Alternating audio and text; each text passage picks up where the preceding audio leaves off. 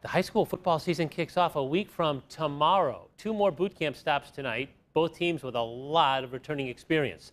First, to Notre Dame. Pat Armstrong returns his entire running attack.